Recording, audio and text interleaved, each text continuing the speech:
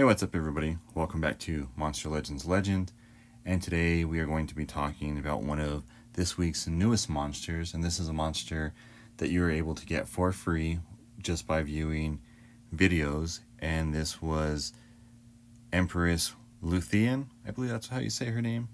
Right, so we're going to go from 20 gems, we're going to purchase her to speed up the hatching time, and we're going to check out her skills. We're going to see what she's capable of, and we're just going to go from there.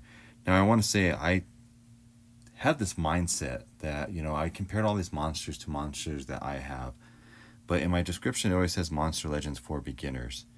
So let's go to the evolving traits real quick.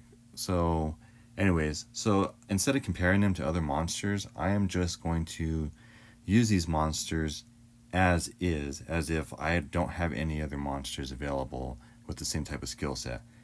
And I've never actually shown like the battle roll before. Light and water support, death count, evasion, and sunburn, which is really awesome. That's going to come in really handy for a lot of people who don't have any type of light and water support. I think that's going to be really big for you guys. And we're just going to kind of go through the skills, available skills, and we're going to equip her, and we're just going to see where that leads. So I like the removal of the positive effects from the other team. I also like the 3-turn death count as well as evasion. So those ones really are ones that I really like about this monster. I think also this monster is very eye appealing, so you get that to go along with some of their skills, being able to remove negative status effects and remove positive status effects from the other team, along with evasion and the countdown of death. I think this is a monster that is one that you should have, and we're going to test her out. And the way I'm going to do it this time is I'm going to test her out with a taunt monster and also an attacker, so this way I'm not just showing everything that our monster has as far as just attacking skills. I'm going to show off some of the other skills that she has available. So for this one, I'm just going to, for Frostby, I'm not really going to do too much. I'm just going to let the Mega Taunt happen, and then when it's Empress Luthien's turn, I'm going to see how she can contribute when these other monsters are attacking her. So we're going to remove all the negative stuff, apply evasion, and Frostby's just going to keep doing his thing. I'm going to remove the positive status effect from her, as you can tell.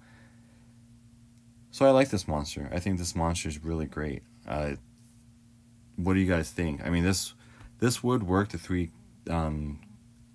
countdown of death, but since I'm dealing with a light monster that can remove those negative effects, it kind of just counteracts Empress Luthien. But I still think this is a great monster. Let me know if you guys have gotten this monster yet. If you guys have gotten this monster from the videos, watching the videos, how long it took you, and what your thoughts are of this monster. Is this a monster that you are going to use in the future? Let me know in the comment section. I always appreciate all your guys' feedback, whether that feedback is positive or it's constructive criticism.